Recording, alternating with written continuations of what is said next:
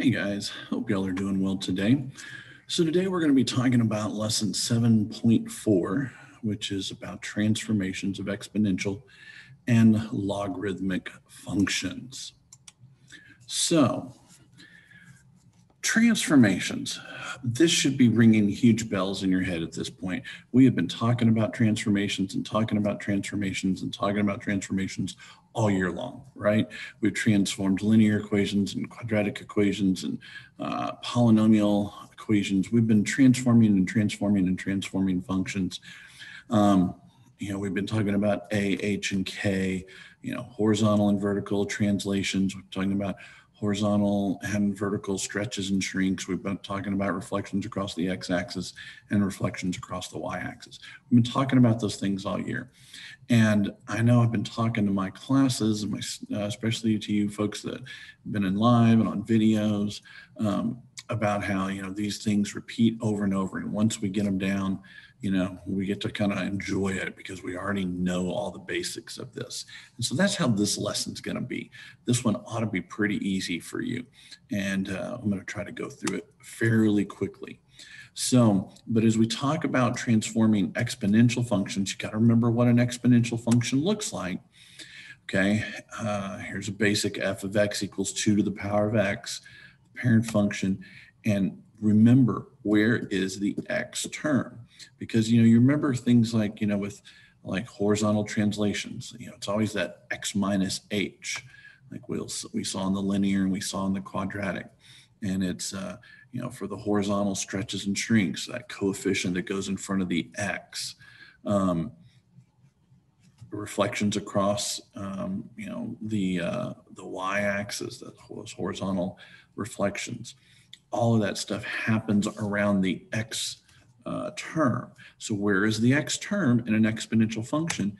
It's up there, right? It's up there in the exponent area, up here.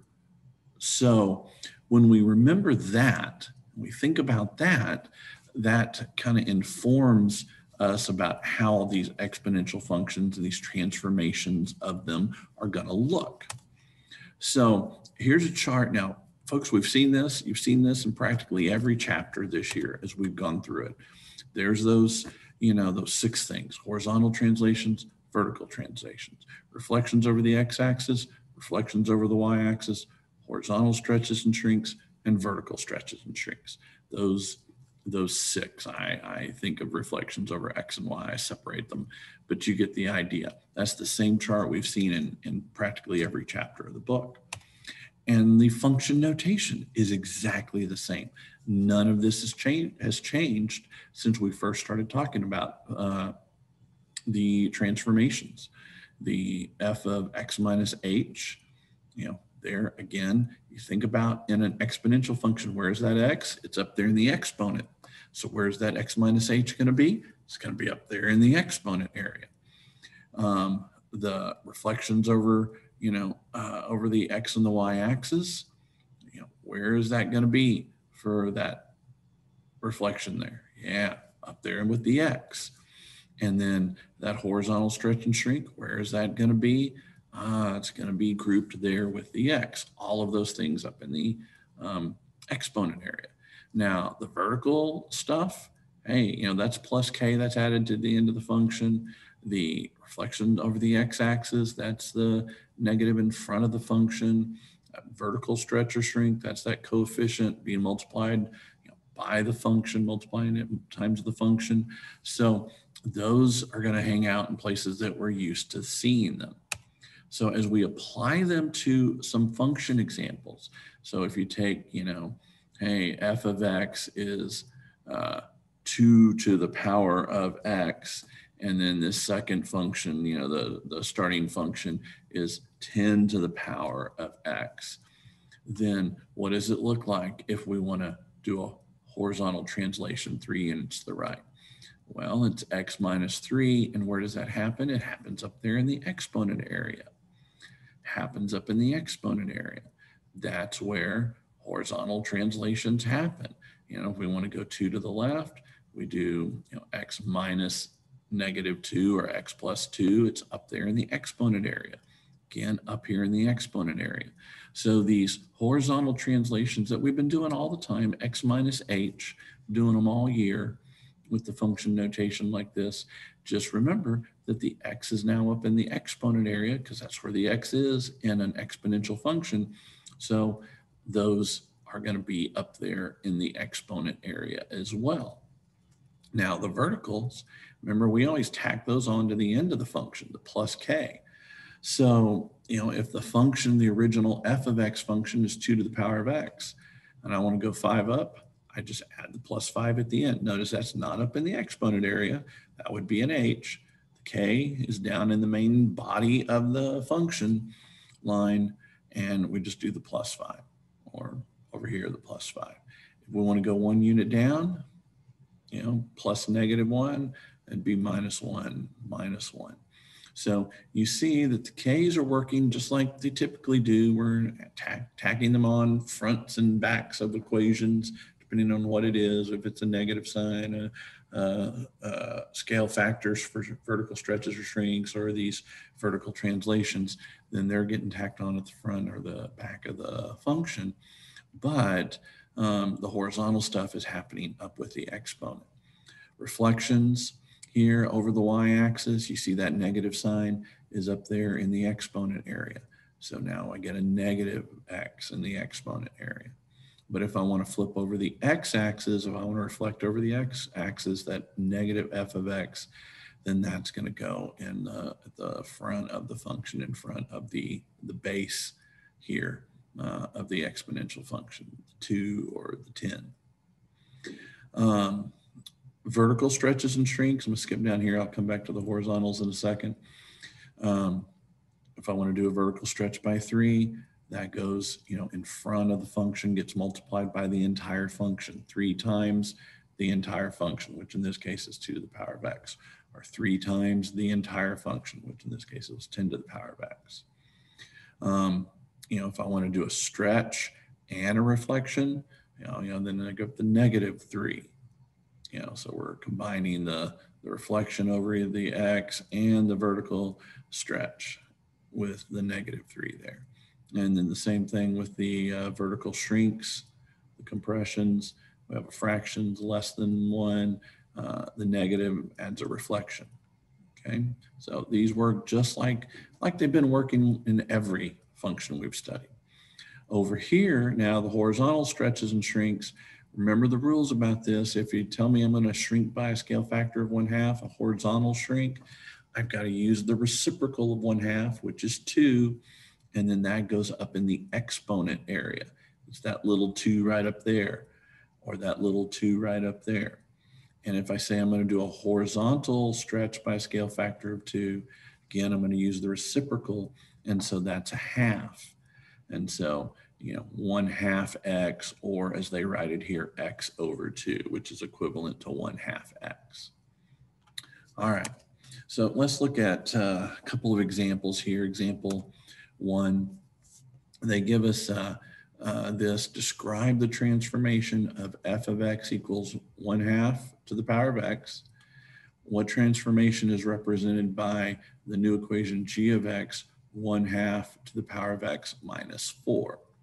So going back a second, if you think about the chart, what are we doing here? Well, that's a plus k plus a negative k, obviously, the minus 4. So what does that make that? That makes it a vertical translation down 4 units, okay? And we see the graph of that from F down here to G. Hey folks, just a quick reminder, when you're drawing graphs on your paper, you've got to have an X and Y axis. You need to label them. You need to have a scale or a grid. That's the little tick marks, or in this case, they're full grid marks because this is more like graph paper. But you got to have those. You've got to have some numbers. You got to have the scales, the tick marks numbered. Your scale needs to be consistent on the x-axis and consistent on the y-axis. You need all those things to have a real graph, okay? And then accurately plotted points. So there we see the translation down 4 units from there down to here. Okay. All right. Example number 2. So in this one, we're asked to describe the transformation of here one with a natural base, f of x equals e to the power of x.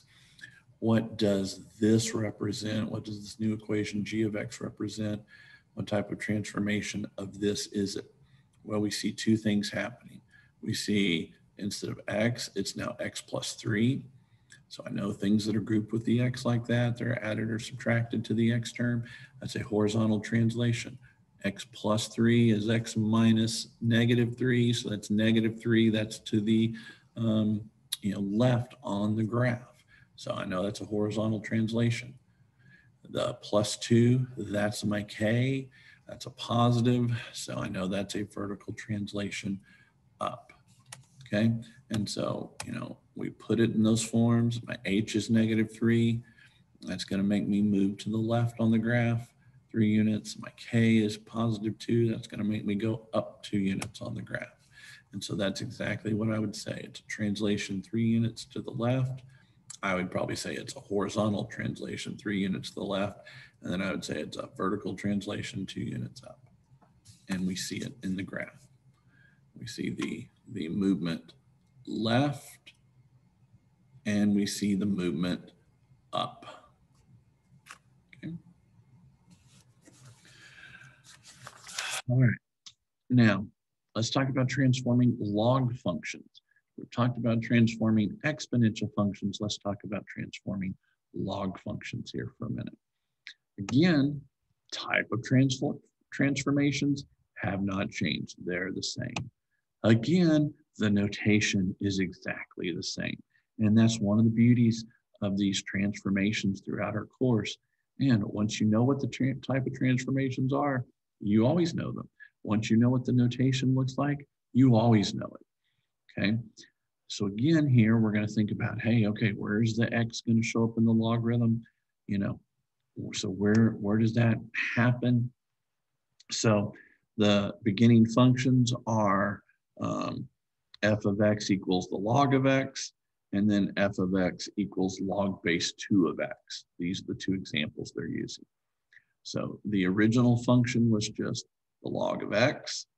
So if you want to do a horizontal translation to the right, if it was the log of x, which makes it a base 10, a common log, because it's log base 10 of x was the f function, the original.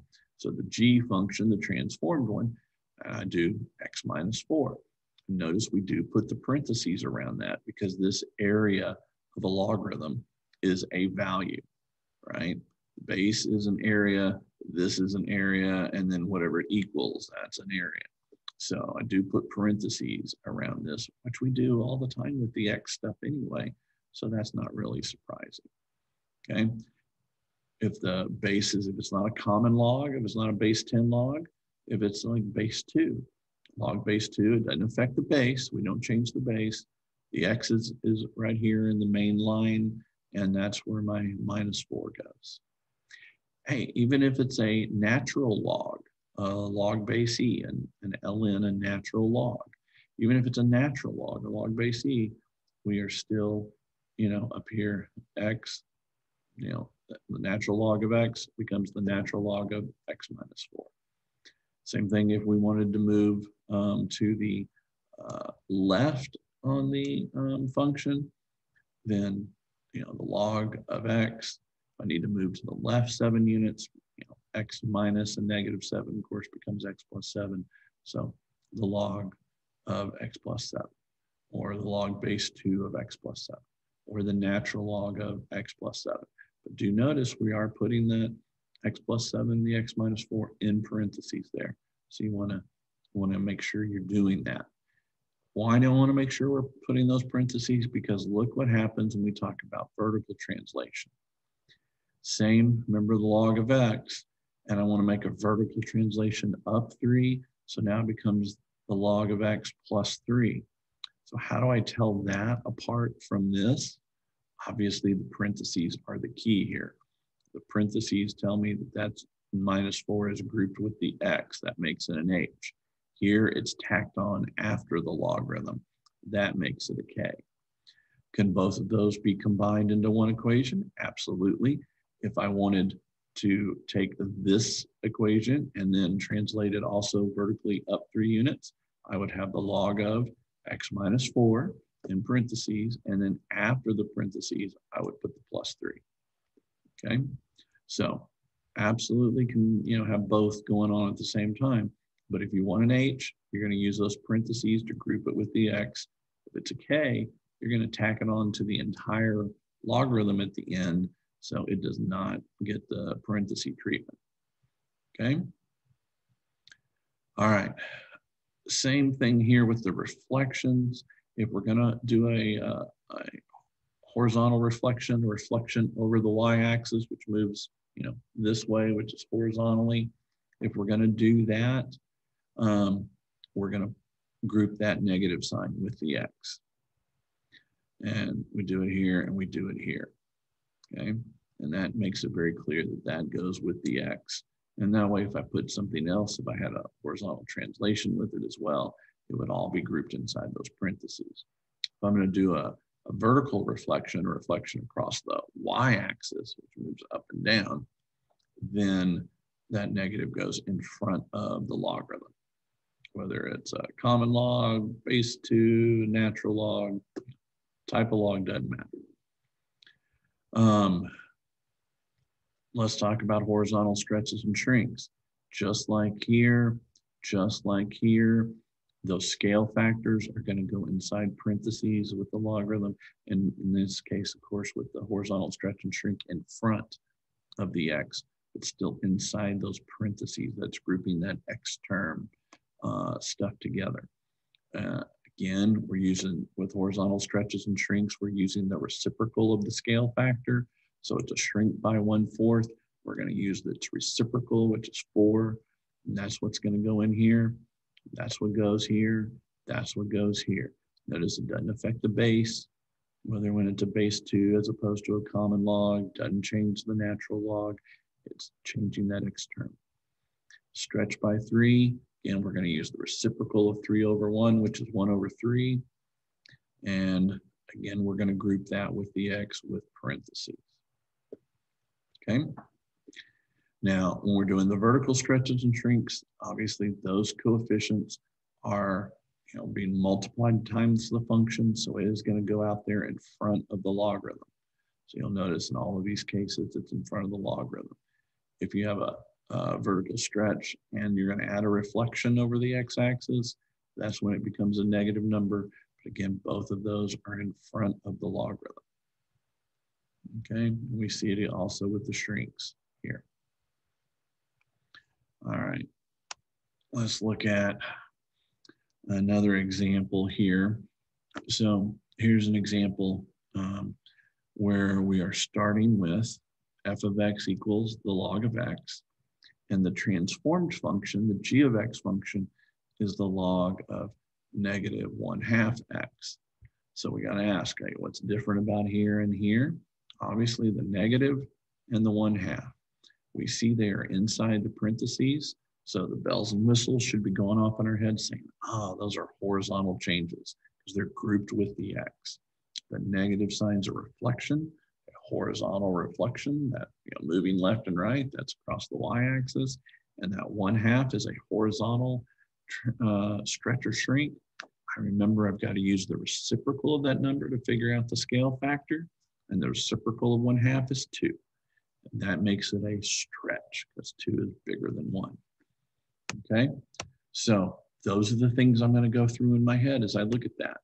And then I'm going to identify, okay, it's got a horizontal stretch by a scale factor of 2, and it's got the reflection across the y-axis. And there we see the resulting graphs of that. All right, one more example here. So let's look at the B example. I got the log base 1/2 of x, and then the new transformed function, the g of x. Notice we always are giving a new function a new name. If I named this f of x, it would be incredible confusion because we're saying two different things are the same thing. We know they're not really equal, right? So we always have to make sure the transformed function gets a new name. It's g of x, and it's 2 times the log base 1/2 of x plus 4. So what things have been added, what have changed? We've got the 2 in front, and then nothing's changing about the base. That's not our deal. And then it's this x plus 4. So the x plus 4 is grouped with the x. So again, I know that's a horizontal thing. And I know it's supposed to be x minus h. So that makes my h x minus -4. That's a horizontal translation to the left. I've got this 2 here out front that I know is a vertical stretch or shrink because it's greater than 1. It's a stretch, so a vertical stretch by a scale factor of 2. And I've identified the pieces.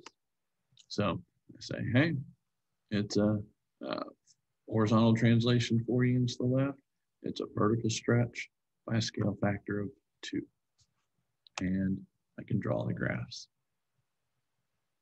Okay. So there are a couple more examples in your book. Examples 5 and 6 have to do with translating from the graph and figuring out okay, here, what's the function. So I'm going to let you look at those two on your own. I think examples 5 and 6 you can understand after having spent this much time on these. And if you can't, you can ask your teacher, ask myself or Mr. Johnny, and we're happy to talk to you about them some more. But I think you guys are pretty on the ball at this point, and you can probably see those, look at those, and get those yourself. All right. Hope you have a great day, and I will talk to you soon. Goodbye.